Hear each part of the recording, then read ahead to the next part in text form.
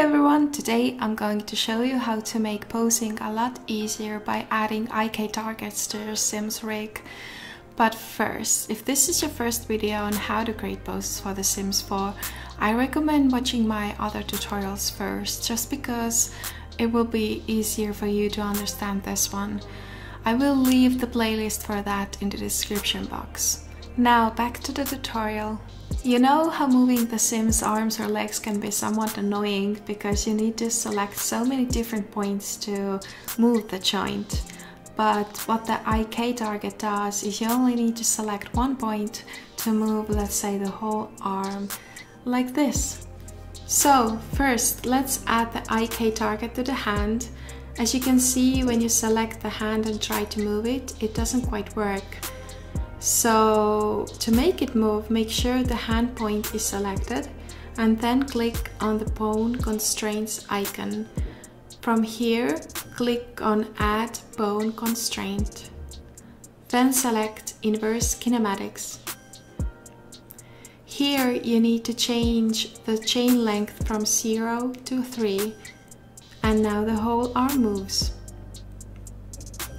I know some people like having the chain length on 4, so the shoulder moves as well.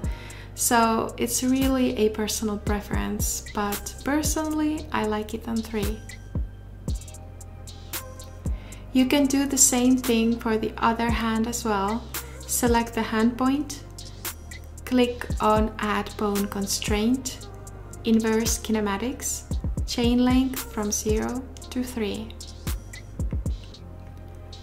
Do the same thing for the legs as well. Select the foot point. Again, click on Add Bone Constraint, Inverse Kinematics, chain length to 3. And now you can move the leg as well. Do this for the other leg as well.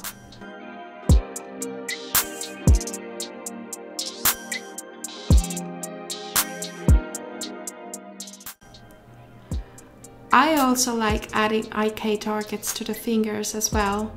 For this, select the index point. Click on Add Bone Constraint, Inverse Kinematics, and chain length to 3.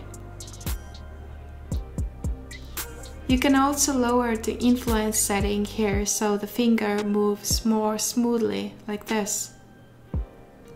And do the same thing on all the fingers. And that's how you do it. I hope you enjoyed this quick tutorial, and if you want to see more tutorials from me, don't forget to subscribe and maybe give this video a like as well. It helps me out a lot. And if you have any other tutorials you'd like me to make, let me know down in the comments. Thank you so much for watching. I'll see you next time. Bye!